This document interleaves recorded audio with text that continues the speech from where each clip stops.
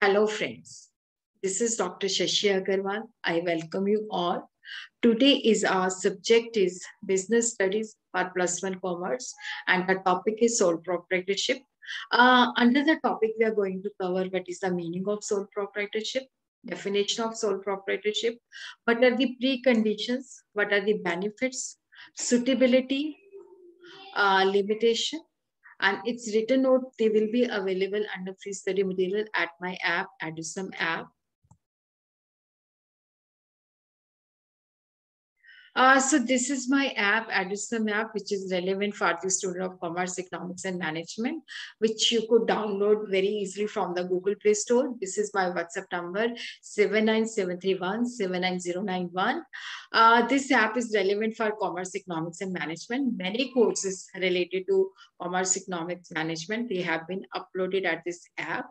The methodology is through live lectures, recorded lectures, descriptive as well as summarized notes will be shared with the students. Doubt session will be there and the test series will also be there. So what is sole proprietorship? He can be called sole proprietor, or the organization can be called individual proprietorship, or we could call it single entrepreneurship. It is as old as the civilization. Here the one person, he takes the initiative, he set up his own business, he makes his own investment, and he takes the responsibility of the success and failure of the sole proprietorship. He organizes the business and everything is looked after by that person. He takes all the decision himself because he's the owner also, he's the manager also. So he controls everything himself. Uh, it's a sort of family business where other members may help him. Even he could take the help of a few employed, few salaried person. He may employ the servant for his help, but decision making will be done by that person who starts his on venture, and the risk is also mainly the owner. The success and failure of the business depends upon the intelligence of that person, the competency of that person, and the management skill and the decision making capacity of that person who sets up the business as a sole proprietorship. So what are the preconditions when we want to start the business in the form of sole proprietorship? Because here the one person is taking the initiative. Under sole proprietorship, it does not require any license or permission from the authorities. In few business, we require the authority or permission that has to be taken from the competent authority. Like when we are setting up the sole proprietorship, we should have current account. We should have goods and services tax GST number. We should have Aadhaar card. We should have PAN number. So when we are setting up the sole proprietorship, does not require many formalities. It's very easy to form. The only condition is the person who's setting up the business, he should be major. Like in India, if you want to set up the business as a sole proprietorship, he should have he or she should have attained the age of 18 years in India. And here the business could be started immediately. Even it could be finished very easily. In the joint stock company, it's a legal business. It has to be we have to do many we have to complete many legal formalities. Even if we want to end the business, that is also through some legal procedure. But in the case of sole proprietorship, it can be even wound up without observing any legal formality. L.H. Haney has defined the individual entrepreneurship is the form of business organization. The head is individual, who's responsible, who gives the direction for handling the operation, and he bears the risk of the management of that business. James Stephenson has defined the sole trader business. He's a person who carries on the business exclusively for himself. He's not only the owner of the capital, but he's also organizer, manager, and take all the profit, if any, and also take the responsibility for the losses. A sole trader business, it is owned by one person. It is set up at the initiative of one person. Like I want to open boutique. I could open boutique. I could open beauty parlor. I could set up a grocery store. That is in the form of sole proprietorship. Here, the owner invests the capital, and the decision making is done by that person, and he's having the responsibility of management of that business. So the profit and losses belong to him. All the risk and responsibility is borne by that one person. All the activity of the business, they're guided and controlled by that one person. Even the liability here, unlimited. What is the meaning of unlimited liability? Like, I am having a business which has a loss of 2 lakh, but my property, business property is only of 1 lakh. So 1 lakh of personal asset will be utilized for that those business liability. So there's no difference between the business and the sole trader. They are the same thing. He cannot add person to his business. If he's adding the person, the status will change to the partnership. He can take the help of the salaried persons. What are the features of sole proprietorship? It is the individual ownership, because it is the owned by one person. There are no business associate or agents. There's no difference between the sole proprietorship and business. They are the same thing, because the sole proprietorship has a unlimited liability. The owner is responsible for all the losses which are arising from the business. Even its personal asset could be utilized for meeting the business obligation. As here, he's getting the individual motivation. If he work hard, he will get more profit and they will belong to him. He has not to share with anyone. So there is a link between the ownership and control. There is no separation between the ownership and control. The owner controls the business himself. He take all the decision, and all the risk they are borne by the sole proprietorship. Present ownership is linked to the lifespan of the proprietor, because if proprietor exists, the business exists. If the proprietor does not exist, the business will not exist.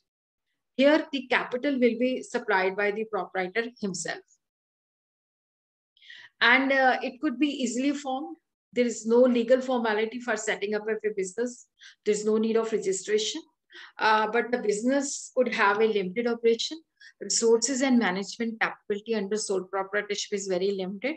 So what is the legal position of the sole proprietor? There's no specific law. Like, we want to set up a business, then we have Partnership Act. If you want to set up a limited liability partnership, then there is another act, a joint stock company for Company Act. But when we are setting the business as a sole proprietorship, there's no such law. The business will subject to the general laws of the land. If we are setting up sole proprietorship in India, then we have to follow the general laws of the India. The sole proprietor and his business, they are one and same. The business exists with the sole trader. If he does not exist, the business will no longer exist. The liability of the sole trader is unlimited. This business is suitable where the capital requirement is very limited, because here the sole proprietor depends on his own resources. He cannot raise much funds from the market because of his limited capacity. Uh, this business could be done where the market is local, like the retailing business. It is in the hands of sole traders. This business is suitable where we have to make a contact with the customer, like tailoring business, even the boutique business, even the beauty parlor business, where the contact with the customer is very essential. Even when the goods are of artistic nature, the sole proprietorship business is also suitable. The business where we need the quick decision, that is also sole proprietorship is suitable. So what are the benefits, merits? It's easy to form. This is the only form of organization where legal formalities are very limited. And business is totally free from the legal formalities. And one man is responsible for all the type of activities, so he could control his business in better way. He could take the decision at the appropriate time, and the authority and responsibility lie with the one person. And the business is to be run on a small scale. So if there is a change, he could take the decision immediately and do that changes. He could maintain the business secret because he's the owner and controller of the business. He does not have to share the business secret with anyone. And individual entrepreneur is also able to create goodwill for the business, so he will be able to raise the funds. So here is a direct motivation. So he takes a keen interest in the working of the business, because if he will be doing the hard work more, so he'll be getting better return. And he could take the decision very quickly. He's having the links with the consumers. He could know the reaction and the preference of the consumer. The sole owner is the owner, manager, and controller of the business. It does not require any experts, so it's a very inexpensive management. There are no legal restriction, and it is also socially desirable because the business is run on a small scale basis. It also, why it is set, because for the purpose of self-employment, here he will be having direct link with his employees, because he will generate the goodwill and he will get the reward for generating the goodwill. So what are the limitations? Here, the individual has a limited capacity because the success of the business is linked to the personal capacity of that person. So he cannot think broader way. In the partnership where there are many persons, in the joint stock company, the ownership and management is different hands, and the companies are run by the experts. So here the business is run by one person. So that one person has a limited capacity. Even the resources will be limited. He tried to raise from the relative and friends while taking loan from the financial institutions. He has to deposit the security. They are very limited. So limitation of finance is a major hurdle for setting up sole proprietorship. He will be having limited managerial ability. One person may not be expert in each and every function. He has to depend upon the paid employees, and the decision-making managerial ability is also maybe very limited. The liability is unlimited. For business loans, his personal property could also be utilized. And the business success or business continuity depend upon the existence and continuity of sole proprietorship. And the business also has a limited scope for the expansion.